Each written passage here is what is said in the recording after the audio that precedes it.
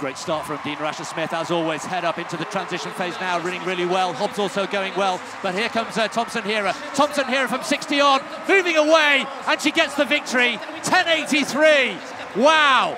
Best performance of the year so far for Thompson-Herah.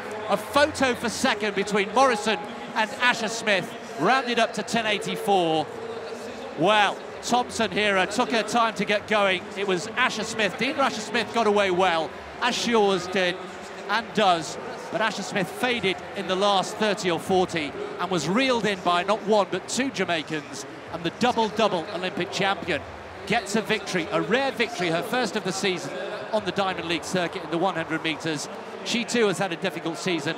Morrison coming through from lane 2 to get second, and Asher-Smith shunted into third, and her frustrating season continues.